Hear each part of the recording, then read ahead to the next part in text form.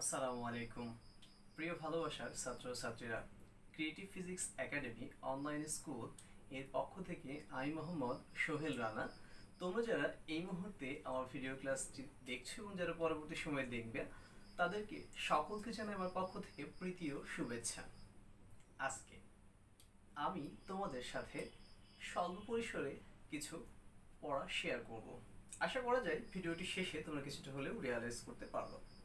আজকে নবম ও দশম শ্রেণীর পদার্থবিজ্ঞান পঞ্চম অধ্যায়ের উপর আরেকটি নির্দিষ্ট লেসন তোমাদের সাথে শেয়ার করবো, যেটাকে বলে বিয়ন্সি বা প্লবতা বলা হয়ে থাকে।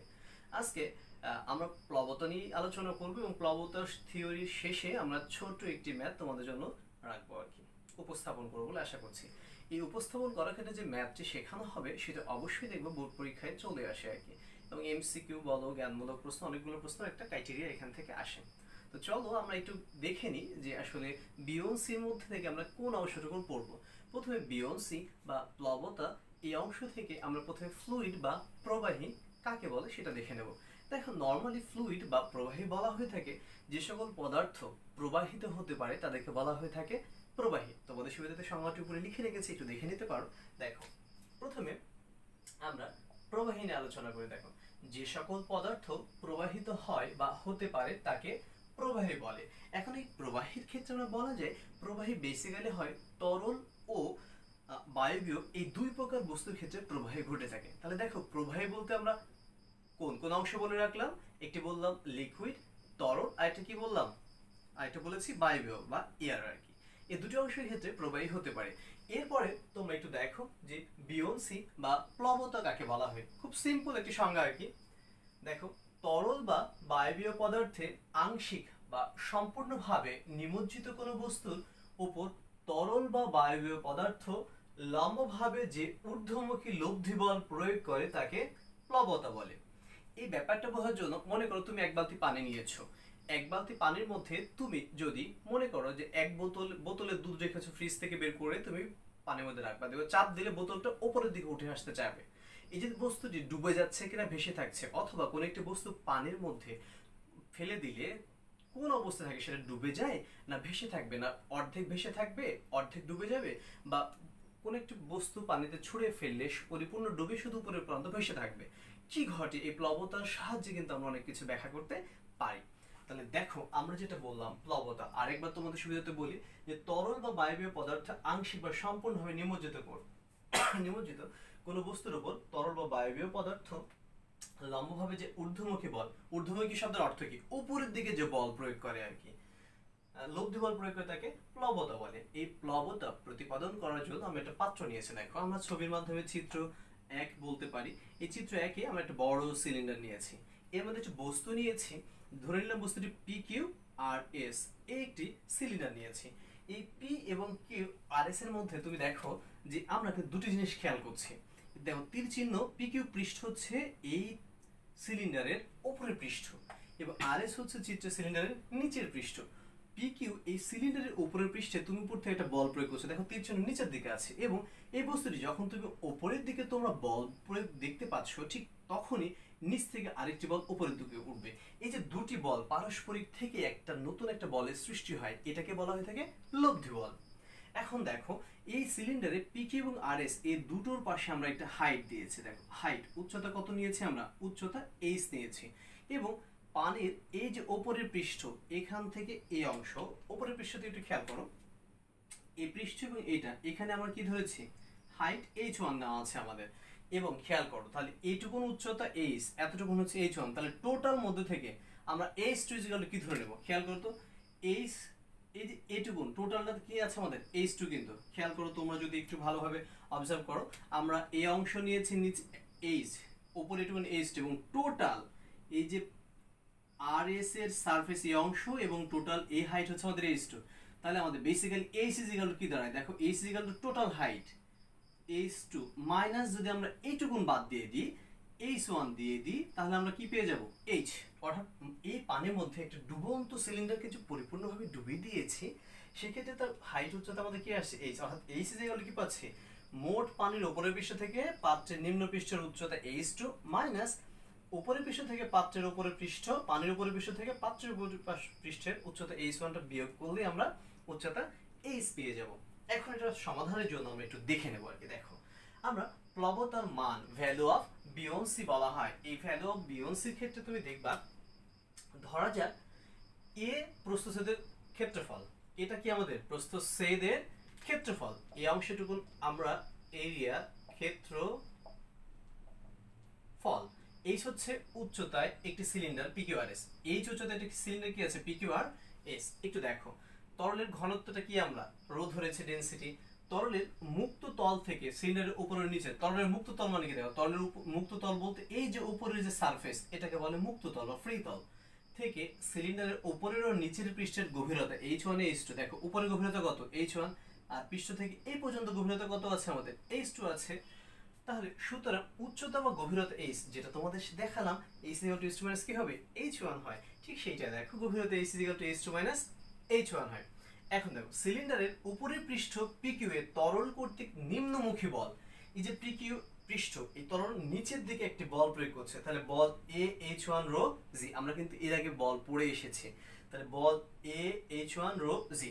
পরেরটা তোমার খেয়াল করো, নিম্নপৃষ্ঠ এসআর এ তরল কর্তৃক নিম্নমুখী নয়, এটা হচ্ছে ঊর্ধ্বমুখী বল, এটা হবে ঊর্ধ্বমুখী বল। তাহলে একটি পাচ্ছি হচ্ছে আমরা নিম্নমুখী, আর একটা হচ্ছে আমরা ঊর্ধ্বমুখী বল পাচ্ছি। দেখো দুটি অংশ আছে, আমরা একটু ভালোভাবে দেখতে পারি, একটা নিম্নমুখী বল, একটা আছে ঊর্ধ্বমুখী বল। সেক্ষেত্রে এখন দেখো, সুতরাং ঊর্ধ্বমুখী লব্ধি বল বা প্লবতা বা বিয়ন্সি বল হয় ফিজিক্যাল টু F2 - কি হচ্ছে F1 হচ্ছে।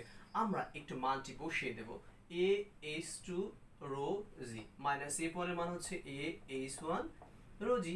তাহলে উভয়ের মধ্যে তোমরা একটু খেয়াল করে দেখবা এখানে a রো জি কমন আছে, তাহলে h2 - h1 হয়। তাহলে আমরা একটু দেখতে পারি, দেখো h2 - h1 যদি তুমি নাও, a রো জি উভয়ের মধ্যে কমন থেকে গেল, তোমরা একটু খেয়াল করে দেখো কমন থাকে এটা। তাহলে আমরা এটা সমান কি লিখেছি h a রো জি।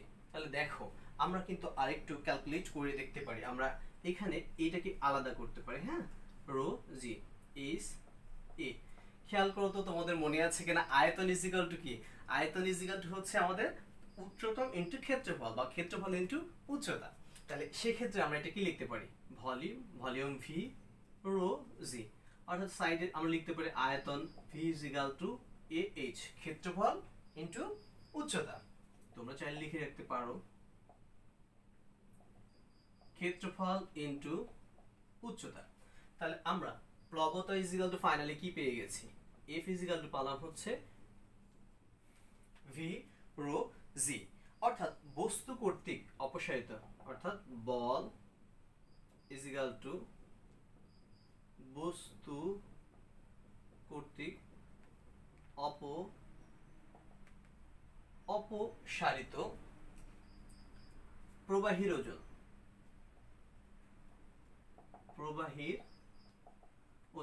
অর্থাৎ খেয়াল করবা এই যে সিলিন্ডারটি পানির মধ্যে চলে গেল, ডুবন্ত অবস্থায় যখন তুমি ডুবিয়ে দিয়েছো তখন পানিটা কি হচ্ছে চারপাশে সরে গিয়েছে, অর্থাৎ কোন একটি বস্তুর লব্ধি হলো প্লবতা বা বল ইজিক্যাল টু বস্তু করতে অপসারিত প্রবাহের ওজন। তোমরা খেয়াল রাখবা যেহেতু ফোর্স F এটাই কিন্তু আমাদের হচ্ছে প্লবতা, তাহলে আমরা ফাইনালি বলতে পারি যে কোন একটা বস্তুকে যদি তুমি ডুবিয়ে দিতে চাও, ডুবিয়ে দাও, তাহলে বস্তুটি যখন তার প্লবতার মান বা বিয়ন্সি বল ইজিক্যাল টু কি হবে, বস্তু কর্তৃক অপসারিত প্রবাহীর ওজনের সমান হবে, অর্থাৎ ভি রো জি এই অংশটুকু আমাদের থাকবে।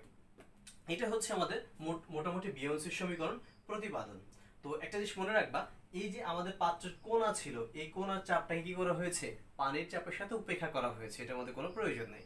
তাহলে ফাইনালি আমরা যে সমীকরণটি ফাইন্ড আউট করলাম সেটা হচ্ছে প্লবতা এফ বা বল ইজিক্যাল টু আমাদের আয়তন রো জি। দেখো রোটা হচ্ছে কিন্তু ঘনত্ব, আয়তন কিন্তু আমাদের মান দেওয়া থাকবে এবং জি অভিকর্ষ ত্বরণ, তার অর্থ হচ্ছে যে কোনো তরল পানি হলে তার ঘনত্ব আছে 1000 kg/m³।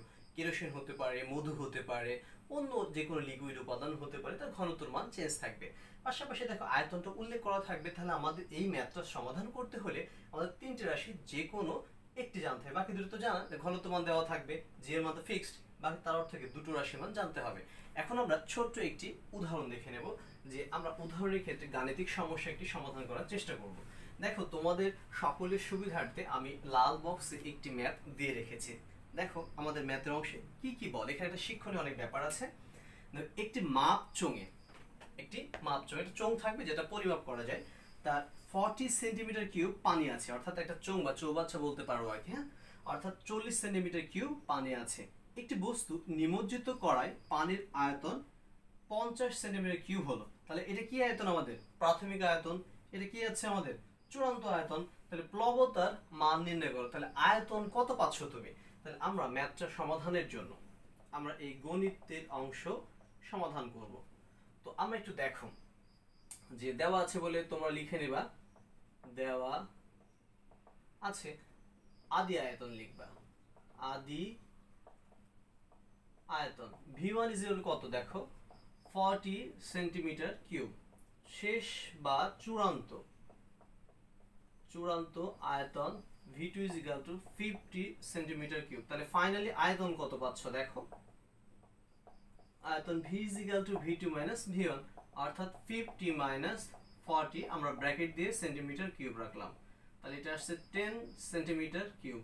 মজার বিষয় হচ্ছে এখান থেকে একটা শিক্ষণীয় ব্যাপার আছে, 10 divided by 1000 কিউব। তোমাদের একটু এক্সট্রা আমি শিখিয়ে দিচ্ছি। দেখো 10 সেন্টিমিটার কিউব, 10 সেন্টিমিটার কিউবকে ভাঙলে, সেন্টিমিটার মানে কি 100 দ্বারা তোমাকে ভাগ দিতে হবে, তারপর কিউব আছে, সেন্টিমিটার কিউব থাকলে আয়তন মিটার কিউব নিয়ে আসতে হবে, অর্থাৎ 10 divided by 100 কিউব এখানে হয়ে যাবে মিটার কিউব।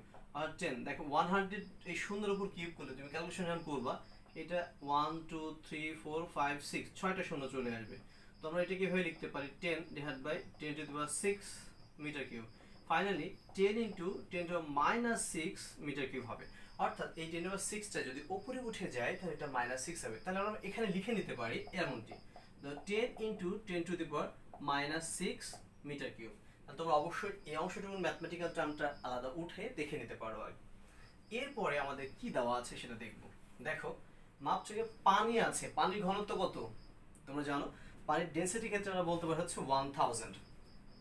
তো ঘনত্ব লিখে রাখবা, ডেনসিটি ঘনত্ব rho is equal to 1000 KG per metre cube.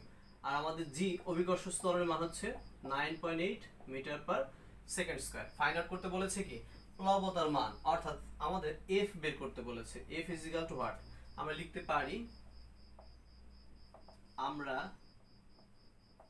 জানি প্লবতা এফ ইজ ভি রো জি। তাহলে ভি এর মান তুমি কত পেয়েছো? 10 into 10 to the minus 6 into 1000 into 9.8। তাহলে আমরা একটু সহজ কাজ করে নিতে পারি। দেখো 10 to এখানে কত? 3 আছে, 10 আছে, তাহলে এখানে কয় শূন্য? 1 into 3 আর 1 পাওয়ার। তোমাদের একটু পাওয়ার শিখাই আমি।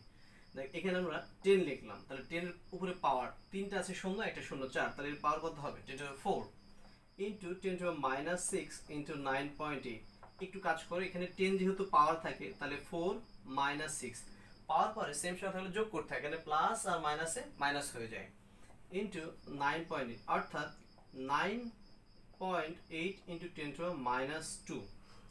এতটুকু। দেখো এখন যদি আমরা ক্যালকুলেশন করি তাহলে আমরা দেখতে পাবো আসলে ভ্যালুটা কত আসে। দেখো এটা কিন্তু 100 ভাগ দিলে কিন্তু সামথিং হয়ে যায়, তোমরা ইজিলি দেখে নিতে পারো। 9.8 ভাগ হচ্ছে 100, অর্থাৎ 0.098 নিউটন। প্লবতার একক কিন্তু হচ্ছে নিউটন। এটা হচ্ছে তোমাদের একটি ম্যাথমেটিক্যাল টার্মের সলিউশন। তো আশা করি তোমরা কিছুটা হলে উপকৃত হতে পেরেছো বা কিছুটা রিয়ালাইজ করতে পেরেছো। আজকে এই অংশটুকু প্লবতা নিয়ে থাকবে, তোমরা ম্যাথমেটিক্যাল টার্মটা করে দেখতে পারো পুনরায়, অথবা এই সময়গুলো দেখো। মনে রাখবা প্লবতা কাকে বলে বোর্ড পরীক্ষায় প্রায় আসে, এবং প্লবতার যে সূত্র এখান থেকে সৃজনশীল প্রশ্ন বোর্ড পরীক্ষায় আসে। পাশাপাশি যদি বলে প্লবতা প্রবাহী কাকে বলা হয়, তাহলে তোমাকে অবশ্যই সংজ্ঞা লিখতে হবে, এটা জ্ঞানমূলক প্রশ্নের জন্য। এবং প্লবতা বলতে কি বোঝো তখন ব্যাখ্যা সহ দিতে হবে, 2 মার্কসের প্রশ্ন বোর্ড পরীক্ষায় চলে আসে। আশা করছি যে তোমরা এই অংশ থেকে কিছুটা বুঝেছো। এরপরে আমি নতুন একটা অংশ নিয়ে তোমাদের সামনে হাজির হব, এর পরবর্তী অংশ। তোমরা সবাই ভালো থাকো, তোমাদের সুস্বাস্থ্য দীর্ঘায়ু কামনা করে আজকে আমি এখান থেকে বিদায় নিচ্ছি। আল্লাহ হাফেজ।